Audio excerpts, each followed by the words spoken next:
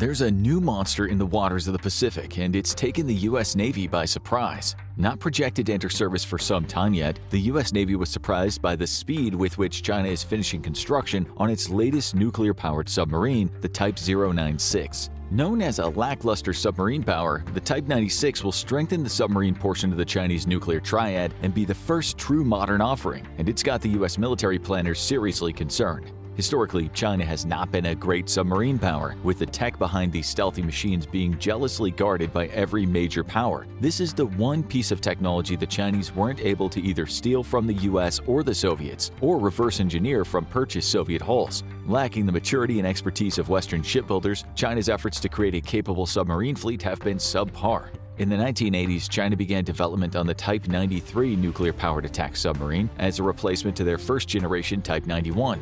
The second generation of nuclear sub is now the most modern of China's submarine fleet, albeit with significant upgrades. Known as the Type 93A Shang-2 class, it's complemented by the Jin-class Type 94A, which serves as China's nuclear deterrent, armed with 12 nuclear ballistic missiles. But these subs are built on old Soviet nuclear sub technology traded by the Russians in the early 1990s when they ran into significant cash troubles. Technical support and key design elements were provided by the Rubin Design Bureau for Marine Engineering, the Central Naval Agency of Russia. From this starting point, China built the Shang class, which featured modern improvements over the old Russian designs. In recent years, though, China's been building on lessons learned and incorporating new technologies to build a more competent and deadly submarine fleet. China is already deploying its newest conventional submarine, the Type 39C Yuan class, to Taiwan's territorial waters. This is an air-independent propulsion design, which utilizes diesel engines to charge banks of electronic batteries and then cruises under battery power. Diesel submarines are both incredibly lethal and incredibly vulnerable. They operate by electric power drawn from massive banks of batteries, typically giving them an endurance of days. Because there's no engine or nuclear reactor with moving parts operating while submerged, diesel subs are notoriously difficult to locate while running on electric power. However, when that charge runs low, diesel subs are forced to surface and extend snorkels so they can run a diesel engine and recharge their batteries without asphyxiating their crews. This is when a diesel sub turns from predator to helpless prey, as the extended snorkels become a dead giveaway to a surface radar. New snorkels feature radar-absorbing materials, but high-resolution radars can still spot them at long ranges, and sensors known as diesel sniffers can lead a warship directly to the location of a charging diesel submarine. Not to mention that while near the surface, any airborne anti-submarine assets will easily spot the big submarine. Air-independent propulsion technology aims to dramatically increase the endurance of vulnerable diesel submarines by allowing them to make full use of their extreme stealth. AIP comes in 4 varieties. The first is closed-cycle diesel engines. These types of boats store a supply of oxygen, typically in liquid form, aboard the submarine. This oxygen is then pumped to the engines, which it uses for combustion. However, in order for the engines to run safely, the oxygen is mixed with an inert gas like argon that simulates real atmospheric oxygen. The exhaust gas is then chilled and scrubbed to extract leftover oxygen and argon before the rest of the waste gas is simply discharged into the seawater. Despite it being the cheapest of AIP options and in service since 1960, the technology is not in wide use today due to the need of stored liquid oxygen on board. The highly reactive gas is extremely prone to starting fires, as the Soviets found out during the Cold War. Closed-cycle steam turbines are a second AIP alternative that improves on the core concept of closed-cycle technology. Operated only by the French, this method combusts ethanol and oxygen under high pressure to generate steam, which is in turn used to run a turbine. A similar system to what we see in nuclear-powered submarines. The combustion occurs at such a high pressure that carbon dioxide can then be expelled directly into the sea at any depth without using a compressor.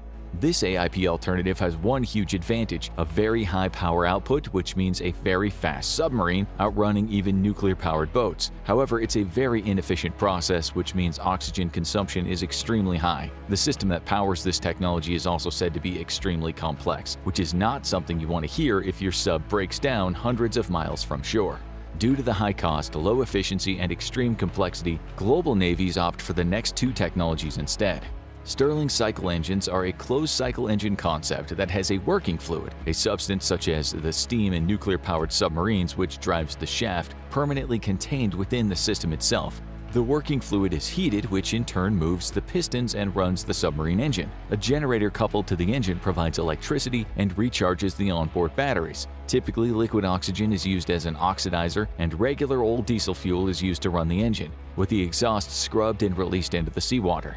Compared with other AIP technologies, Stirling cycle engines are much cheaper and less complex, and run on regular old diesel, making them cheap to refuel. They're also much quieter than closed-cycle steam turbine engines, but a lot noisier than fuel cell diesel submarines. The submarine is also limited to a dive depth of 200 meters while the engine is engaged. Fuel cell AIP tech is the most popular and widely used today. Fuel cells convert chemical energy into electricity, typically by using a fuel and an oxidizer. Hydrogen, the fuel, is typically allowed to react with oxygen, with the chemical energy producing electricity, while water and heat are released as byproducts. Currently, Germany is the world leader in fuel cell technology and supplies most of the world's demand for AIP diesel submarines. However, France is working on a next-generation fuel cell diesel submarine, and India is looking to integrate the technology into its own subs. Fuel cells have almost no moving parts and thus allow for an incredible level of stealth. They can also achieve a fuel efficiency as high as 80%, giving their submarine great endurance. Hydrogen fuel cells also have the added bonus of creating no byproducts except for water and heat, making them environmentally friendly.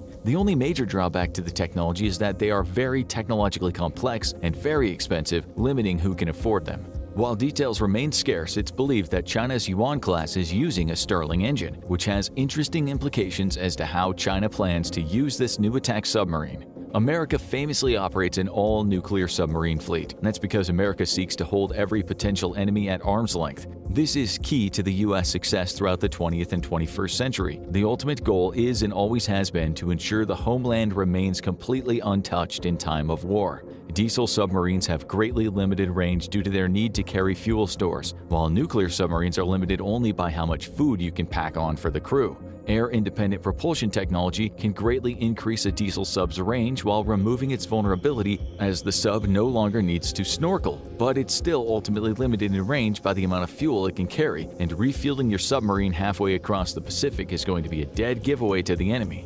Thus, the option to field a new diesel AIP submarine means that China's looking to address regional, not global concerns, namely Japanese, Australian, Taiwanese, and American forces in its own backyard in a potential struggle over Taiwan. Operating only a few hundred miles from friendly ports, AIP is an excellent choice for the Chinese Navy, coming in at a fraction of the price of a U.S. nuclear submarine while enjoying the benefits of extreme stealth. Nuclear submarines may have unlimited endurance, but they're also notoriously noisy, as the nuclear reactor is constantly operating and can never be shut down. This problem has forced the U.S. to spend billions on silencing technology, and today tracking a U.S. nuclear submarine has been described as it being easier to simply listen for silent spots in the ocean.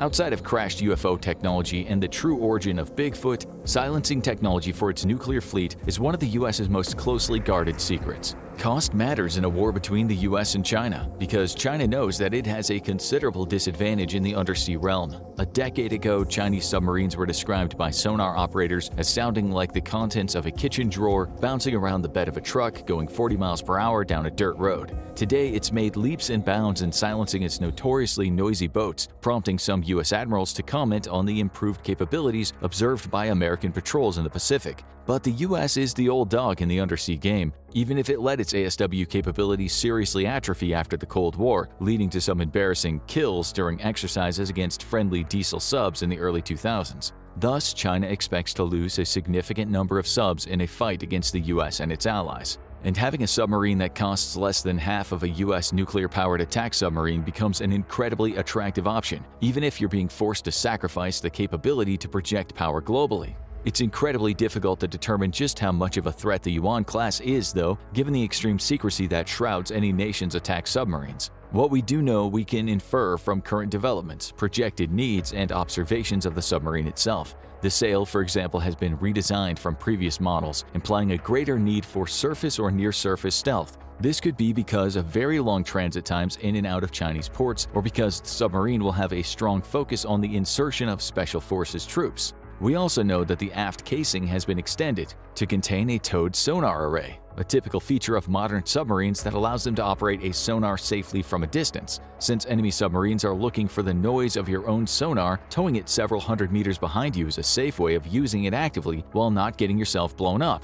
This capability has long been missing from Chinese submarines and makes the Yuan class a significantly more dangerous ASW opponent. The hull of the Yuan class also appears to be using a new type of anechoic coating, and it's missing the rubber tiles visible on earlier models on top of the hull. Rubber tiles are still used along the bottom of the boat though, and the new coating visible on the top does appear to be rubberized but slightly uneven. This could signify ongoing manufacturing troubles for China, which has lagged significantly behind the West in extreme precision manufacturing or advanced tooling machines such as the 5 or 7-axis tool machines. Similar lack of high precision can be seen on the J-20 stealth fighter, which has noticeable gaps in panels which increase its radar signature. The Yuan class is likely primarily an anti-ship platform, which makes sense for a conflict in the South Pacific. This differs from the US, which primarily uses its attack subs to hunt for other submarines, only then turning their weapons on surface targets. Weapon stowage is believed to number at around 18 and could include the latest YJ-18B supersonic anti-ship cruise missile, which would make the sub a significant threat to the US Navy surface vessels. However, whether it carries the YJ-18Bs or the older YJ-82 conventional anti-ship missiles, the Yuan will still need to link up with off-board assets to effectively target surface ships, rendering it vulnerable to kill chain disruption. On top of anti-ship missiles, the Yuan will carry standard dual-purpose anti-ship and anti-submarine torpedoes, but seems to also be equipped to conduct mining operations. This falls in line with the People's Liberation Army Navy's plan to create an anti-access area denial strategy that slows down US response in any war in the South Pacific. The Yuan class represents an evolving threat from China's underwater forces and a significant leap forward in submarine technology. By 2025, the DoD predicts that China's massive shipbuilding industry will have fielded 42 operational Yuans, which is bad news considering that this is exactly when many predict the US and China will be going to war. For the time being, it's widely believed that America's Virginia class remains the world's best attack submarine, but losses will be inevitable, and the fate of the Pacific might be decided by who can afford to replenish their naval assets the fastest. Here, China has both the cost and production advantage, which should send alarm bells ringing at the Pentagon. Now go check out Russia and China versus NATO, or click this other video instead.